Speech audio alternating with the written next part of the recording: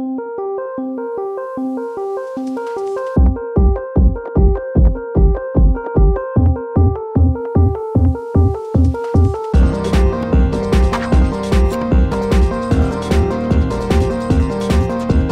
everybody, Dacob here. Welcome back to the Fashion Bunker. I'm dressed in vintage Moschino jeans, and a jacket from the 90s. This is gorgeousness galore. This is when Franco was still kicking ass. And I don't know if this was just like right after he passed or he was still alive, but this is one of his designs for sure. So, and of course, the love of my life for now, because you know how it is. I have to share my love between all my Chanel bags. So I can't say that this is like, you know, I love all of them the same. I can't. They're like my children. I love all of them just the same. But today, this little baby's with us for a reason, and we'll get to it in a second. We're doing Channel Talk. So sit down, grab a coffee, tea. For those of you who have seen Working Girl with Harrison Ford, Sigourney Weaver, and Melanie Griffith, and Joan Cusack, you will remember my favorite part of that movie is when she says, coffee, tea, me. Anyway, okay, moving on. So, Joe. Wait, are we going to do Joe? Okay, let's do Joe. Joe Dresden on my Rick Owens cargo sandal review. By the way, I'm like, you know, I have this like the Chanel hair clip in here, a different one. Oh, by the way, there's going to be an update on the hair clip, on the hair pin. This is the hair clip. I'm doing this kind of 90s... It could be kind of, I don't know. I wouldn't dare say Club Kids because I don't do the Club Kid makeup. Maybe one day I should do like a Club Kid makeup thing, you know, just to reminisce. God, I love those days. Anyway, okay, sorry. I watch these reviews and it makes me motivated because I can't afford none of this shit on my college budget. You know, you always got to poker things out. On my college budget, I couldn't afford anything either, but I waited for sales, and if I really loved a piece, super addicted to it, you better believe it, Busta. I was there 7 in the morning, 8 in the morning, no matter what time I had to be there to be first in line to get a piece. I know it sounds super superficial, but I love material things. What are you going to do? So there are always options. There's always possibilities. And now also, thank God, we have the internet, a lot of secondhand shops as well. Things are obtainable. When I hunt down a lot of vintage pieces, and I'm a lot into vintage, so it's not just about the money. You have the money, let's just buy it. No, you have to hunt stuff down as well. It's not about the money. What I have is patience. Sometimes it takes me years to find a piece that I know I want, but it's a piece from the 70s, the 80s, the 60s, the 90s, whatever have you. And it's that patience that is needed. And actually that time that you spend with that patience will also show you if you really, truly want that piece or not. Because then after 2 years pass or 1 year has passed and you finally find that piece, you'll know, like, does your heart still skip a beat when you see it? If yes, then buy it. If not, you know you shouldn't have bought it in the first place when it was new, full price. So that's, Miyoko Ishimatsu. Miyoko-san, hello. How are you doing, sweetie? This is a question about fashion. How do you sniff out the best quality pieces from luxury brands? Let's see. Now, I answered in the comment sections, but just for you guys also to... Let's see. How do we... It's a very, very complex question because there are so many things to take in consideration. You have to... you need a certain sensitivity to aesthetics, to shapes, forms, materials, colors, combination of things. And then you have to also know the heritage and the history of a brand. And then you also have to know a lot about the times you live in, socially speaking and aesthetically speaking. Oh, everything's falling down here. Because you're going to have to use all that knowledge to figure out what is really iconic, what is there to stay, and what is there to not stay. I wanted to rhyme it with something, but I couldn't find a rhyme. So it's kind of... I'm usually at the point right now, like for me, it's a bit harder to discover really like up and coming new brands. That's why I have younger generations around me who talk about their idols, their icons, and there's a beautiful interaction between us because I bring to the table a lot of knowledge from the past. And so a lot of the kids, for example, that talk to me, they're like, oh, Dacob, well, this is an amazing piece. And then I say, yeah, but do you know where it comes from? Do you know what inspiration was? No, because the designers are hiding the fact that they stole the idea one-to-one from somebody else or from something else, but they're not going to tell you that because they want a younger generation to idolize them. But that's what I mentioned on my videos. We have the internet. We have the power of Googling whatever the heck we want to Google, and then we find really what is what comes from where. And the more knowledge you have, the more power you have. But however, I notice the differences, the nuances, the subtleties of new and up-and-coming brands, and it's amazing when they get presented to me and I get to see them, and then I see the innovation. I see what they're connecting to. As far as past designers and styles go. But I also see kind of new paths opening up in horizons. That's why young generations are super important. The kids today are super important. They always will be, always have been and always will be. And don't you forget, kids, one day you're not going to be kids no more. There's going to be other generations after you, and you're going to have that confrontation as well. You can decide what to make of it. Either you're going to be positive about it or negative about it. I choose to be positive because there's so much to learn from youth. And so anyway, this is off the topic now, but you know, to me personally, finding out pieces that I consider worthy of archiving and cataloging in the fashion bunker, those are pieces that I know of through past and through history. I also do have, you know, when Bernhard Wilhelm just came out with his collections, and then, I mean, around 2006, I started kind of collecting, 2003, but that was already, I bought it already used, so like new piece, 2006 or 7. He was really new back then. Now he's already kind of obsolete and forgotten in a way. Henrik Vipskov as well is kind of one of those designers that not many people talk about anymore nowadays. Abirato is an amazing brand, doesn't exist anymore, but it was freaking incredible, and I have some pieces from them. Blitz, this kind of designer duo, they have broken up since then, but they have these, I have some pieces in the fashion market. So I do discover young talents, and I do collect those pieces as well, but they have to have something that speaks to me on a level that nothing that I already know of speaks to me. You see, that's how I figure out the new stuff. The old stuff, brands that already exist, it all depends on the magic, how they talk to me, how the materials are, how the aesthetics are. Do they tell me a story? What sort of story do they tell? How dramatic is it?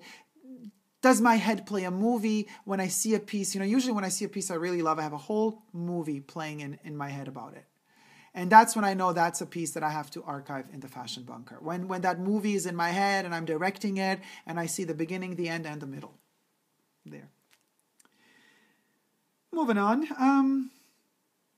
Anna Coolwhip on my Anna Coolwhip. How you doing, sweetie? Buckle up. It's going to get bumpy.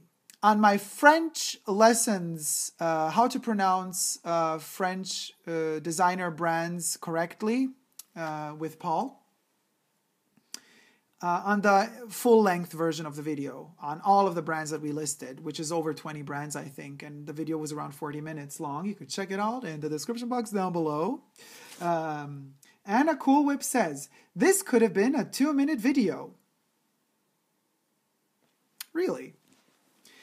Okay, well, let's talk about time. And here's the buckle up part. Anna, my dear, 2 minutes make, or 40 minutes, any second makes the world of a difference. Could you imagine if your parents, while they were having the sex that conceived you, had they had their orgasm 2 minutes prior to the time when they actually had their orgasm when you were conceived, could you imagine who would have been writing this comment right now? It wouldn't have been you, girl. It would have been that somebody else. Why? Because those 2 minutes or 2 seconds make the world of a difference. And trust you me, if I post a video that is 40 minutes long, there's a very specific and needed reason to do so. On the other hand, however, I did split up that video also in a lot of short videos per brand. So if somebody's interested in just one specific brand, they could check that one out. Those videos are much shorter. Some of them are a little longer, less than a minute long. Some are around 2 minutes long. So to each his own, I say. But Anna, I am extremely grateful that your parents did have the orgasm when they did, and that you are indeed here alive and you could grace us with your beautiful, magnificent soul and presence. Big kiss to you, sweetie. Edward, my dear. Edward Gurangol. How you doing, sweetie? On my shopping in Venice, I think the Chanel Venice bag unboxing, you saw me walking through Venice and you saw me with the shopping bags. And you said the footage from Venice showing you with different shopping bags included one that says Pierre Cardin. My only comment, what the... And then ... Well, Edward, my dear, now, this is an interesting topic I answered in the comment sections, but I'm answering you here as well. You know, this is the thing. Drum roll. I will be making a video, Pierre Cardin Exposed. And if you really want to see it, thumb up this video to give me a thumbs up on going and making it, because it takes a bit of research and quite a bit of time to prepare it. But I'm willing to do so, and let me just tell you why. A lot of people today believe that Pierre Cardin is literally a brand you find in the cheapest stores. It's just a name splattered over cheap products. Yes, most of the times that is the case. There's a reason for that. A very interesting reason that is rooted way back in the past, in the 60s even. But mind you, the Pierre Cardin that I shop for is not the Pierre Cardin that sells licenses to use his name by other brands. I will not say more, but what I will say is Pierre Cardin, who is now, 95, 96 years old, is one of the last living, if not the last living, fashion, design, and architect legend of the world. And we're talking last living. So thumb up this video if you want to see this pure Pierre Cardin Exposed video. Coming soon, if you like the idea. Moving on. Love is who I am. Hello, love is who I am. How you doing, sweetie? Right. Good morning, beloved. Visiting Saks yesterday, I saw the current Chanel gift box sets. The number 5 duo set contained number 5 eau de parfum and an atomizer. And for your next Q&A, if you could create a Chanel gift box set, what would yours look like? Wow, this is an amazing question. And it's super, super curious. I mean, it makes me first of all, I have like 3 billion ideas how a Chanel gift box set should look like. First and foremost, Chanel, if you're listening, take a pen and pencil and write this down, girl. First and foremost, I would not put in the gift box sets just stuff that you already have. I would produce a piece just for the gift box set. Is that a thought for you, Chanel? I know it costs a bit of money, but that's amazing because then people want to collect it. Even more people would buy it. Usually Chanel is the only brand, one of the few brands that when they make a gift box set, they make it cost more. It's not like you get something for free together with the fragrance, like you get the 2 shower gels. No, you pay more. You just, basically what you get for free is a carton or cardboard box to place within it the other products. But what I would see in my gift set would be special atomizers, vaporizers, just like Christian Dior did with the Sauvage with the 7.5 milliliter travels. Oh, gorgeous. Now that's something Chanel should do. So could you imagine, another love of my life, 31 Rue Cambon, 75 milliliter eau de toilette. Now, not eau de parfum, forget the eau de parfums, just eau de toilettes. Could you imagine like purchasing, let's make it a big thing. I know the Les Exclusives don't even go there with like Christmas box sets or whatever, holiday gift box sets, but you buy the 200 ml of 31 Rue Cambon, and then you get, this would be, I would be like, I pee my pants just thinking about it. You get literally like a 10 ml atomizer spray that's refillable. So the 200 milliliter bottle, and then you get the 10 ml like gorgeous in glass. I know they could make it look, you know how Chanel can make their designs look like to die for. You just faint and you're dead. That's it. you're a goner. That's how beautiful they could make it be. And then you get that little thing and you pump out from the 200 ml, peu à peu, bit by bit, the liquid. You could travel with it. Of course, even, Christian Dior, the Privé line, you could buy the little refillable, but I mean, they're super expensive. They're packaged in leather, but you can buy them as separates and extras. Now I'm talking about a gift package. That's what I would see. Another gift box set by Chanel for me would be incredible to see. Again, we're talking 7.5 ml, this time 7.5 ml, like a set containing the eau de toilette, spray, and then next to it, the eau de parfum. Then we could have l'eau, we could have eau première, and the pure parfum, and all of them is 7.5 ml. It would cost shitloads, I know, but to have them all in the same bottles, not in all these what annoys me about Chanel No. 5 is that they all have different shapes. So the eau de toilette has this shape, the eau de parfum and the l'eau and the eau première have the other shape, and then the parfum is much smaller.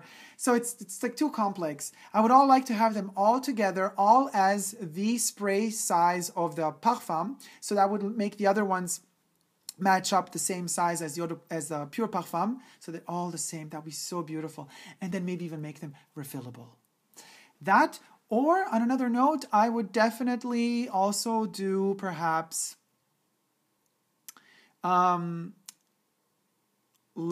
a mix and match option. I would love to see a box set where you could, let's say, you got to buy a certain minimum and then you choose the last thing for free.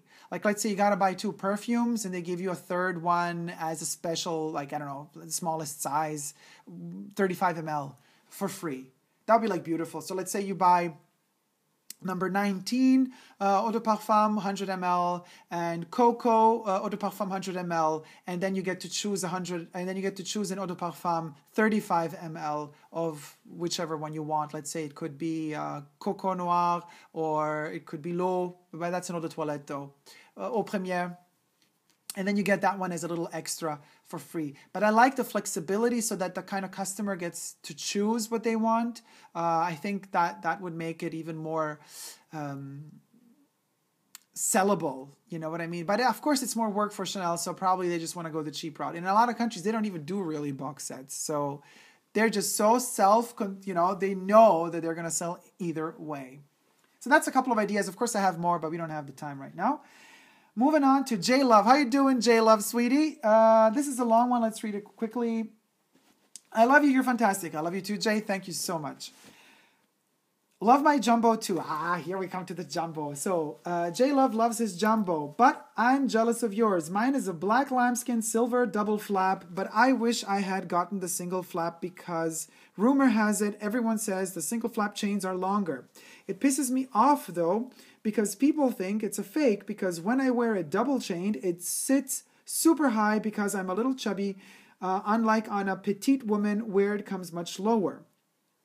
On me, it looks more like a medium. Have you ever asked or know if Chanel will add more chain links to customize the dimensions? Because I wouldn't even know where to go to have that done. You're amazing. Thank you so much, sweetie. No, they do not do that. They will not do that. They will not make anything customizable. The only thing they do, and if you want to check that out, check out my Chanel bag drama, my Chanel broken bag drama in the description, saga in the description box down below, because if you check that out, you will notice that I sent it for repairs. The chain came back shortened 6 centimeters. Not because I wanted it. So they do customize it if it's in their interest, if they just want to quickly solve a problem. Disgusting way of working. It took me half a year to get a voucher back, not even my money back, for the damage that I have done to the bag. Long story short, check it on the description box down below. But no. On another note, you should be happy your chain is shorter. I'm not happy. My chain is too long. It always hits me when I wear crossbody on my hip, and since this is a denim material, and if it's laying on my hip when I walk, it always rubs off my hip, and I really don't like it rubbing off my hip because I have the feeling that it's going to kind of damage the material, or it's going to get lighter, it's going to change the color. So I want to wear my bags, the lowest I want to wear them is right above the hip, so when I'm walking, they never rub out, they just stay put and still on my clothes. So indeed, I am wearing this one always as the double chain, like that. I'm not wearing a crossbody anymore. And if I do wear it crossbody, and I showed that in the review of this bag, so you could check that also out in the description box down below, the link to the review of this bag. When I do wear it crossbody, I put the chain here, and literally, so it's kind of as it is crossbody, then I just kind of always hold it here. I protect it always under my armpit. So I have the chain hanging down and I wear it like that. Otherwise, yes, I've come to a conclusion that I don't care if people think this is a feminine way of wearing a bag. I don't think so. I'm going to wear it this way because I like it this way. So there you have it, world. And also, those people that have been asking me, when am I going to start reviewing male stuff? I'm reviewing human being creations that human beings have made for other human beings. There is no such thing as gender when it comes to beautiful objects. Get that into your brains. J Love wants to know, another question. Sorry, typing lots, haha. When you wear it crossbody, do you prefer it through the back loops or the front loops, the chain? I always pass it through the front loops because I like the look better, but I feel like it messed up the Mademoiselle C lock, and now my computer's off. Great. There.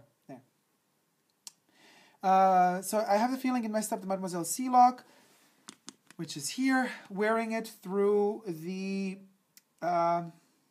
front loops. Which are the front loops? Are these two frontal ones, not the back ones. Because it pulls on it more, and it started to lay more lopsided throughout the years. She's been through a lot, but I just can't do the caviar for the jumbo, no matter how durable it is. Love discovering other guys who wear Chanel bags, and we need more of us to wear them. And not that effing boy bag. So over that one. It will never be pretty, no matter how many times I guess Karl Lagerfeld, adds a new feature. Haha. Or the boy bag adds a new feature. Well, the shade of it all. J Love. Love is in your name, but shade is your game. Okay, so listen. I totally get your point. When it comes to the jumbo in particular, it's a very heavy bag. It's a very big bag.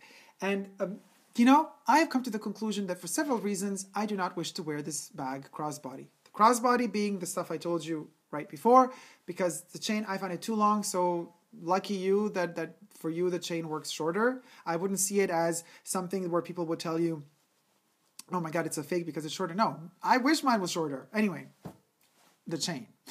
No pun intended. But as far as the loops go, let's do this quickly. Let's put the loops in the front and see what effect we obtain by doing so.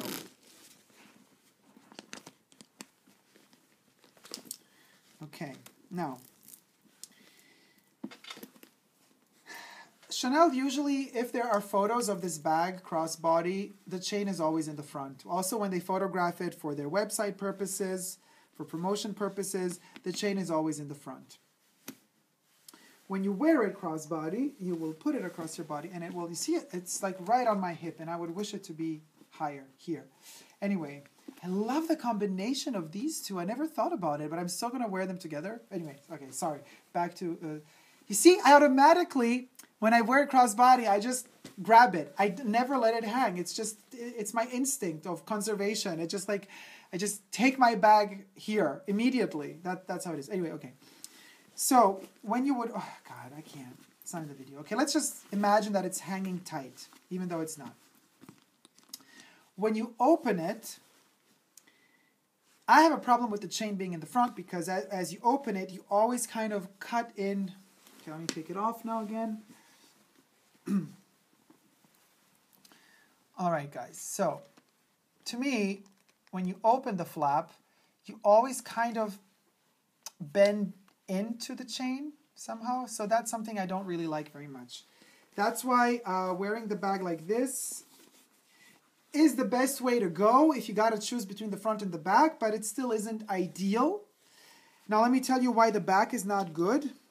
However, I don't have the issue. I mean, I guess because I don't overstuff the bag with the front chain pulling the turn lock, because once it's locked, to me, the pressure is on the back holes, the back rings, because that's where you're pulling the chain, and you're not really pulling it to the top here. You see listen, it's like quite loose. It's not like tagging onto it. So I don't have the problem with the turn lock personally, But I do have a problem when the chain is in the back. Let's do the chain in the back.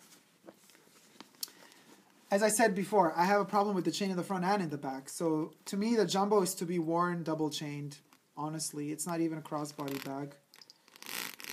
For my personal wear, I would suggest that. But let's see. Why I donut?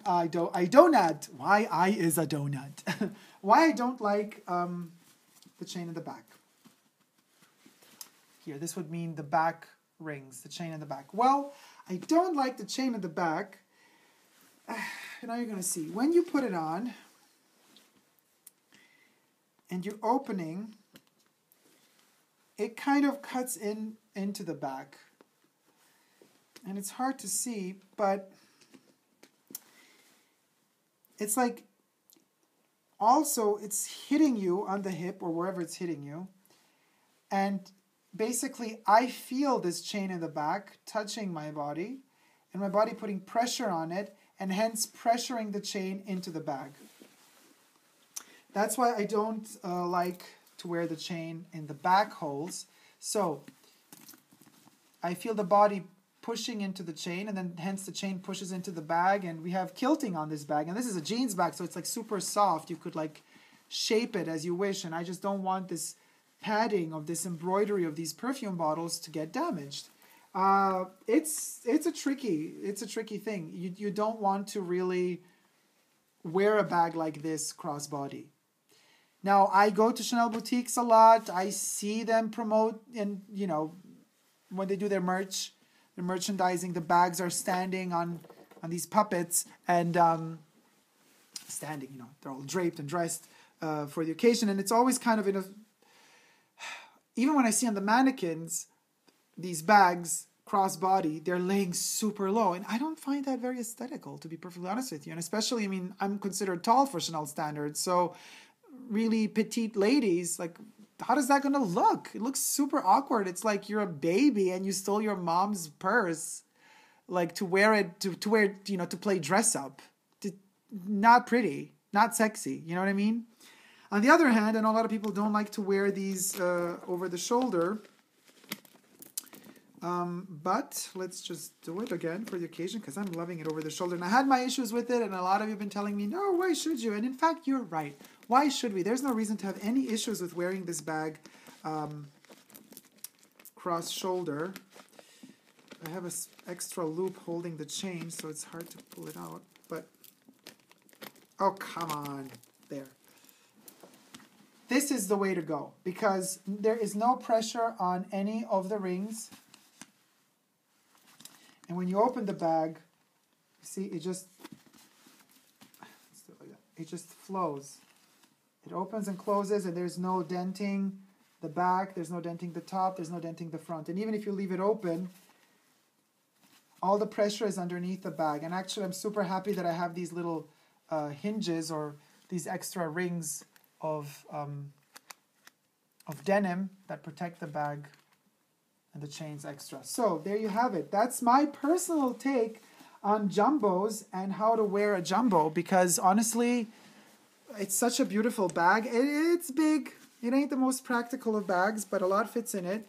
I definitely am more for this little beauty here. Let's take it out of its protection pouch.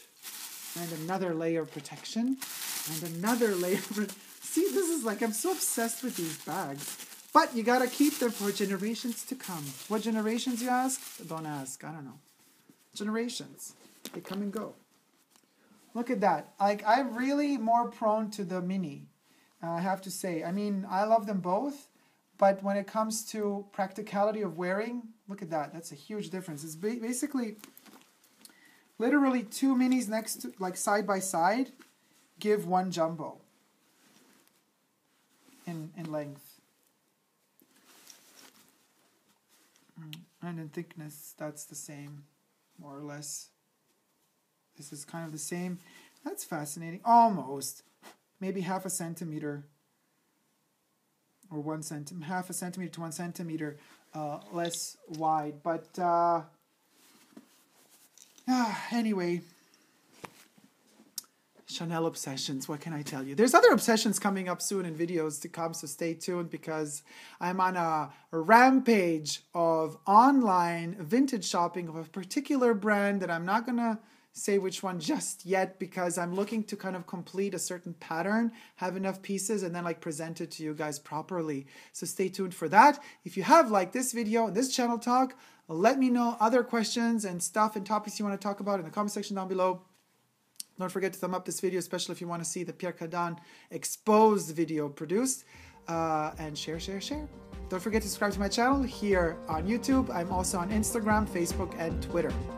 So guys, all this hysterical 90s and pop culture revivals and love for beautiful things is what we crave and strive for and live for because it just gives me so much positive energy and vibes. And it also, in a way, makes me say to myself, and that's what I'm saying with you guys, to never give up on love. Love you guys. See you soon. Bye.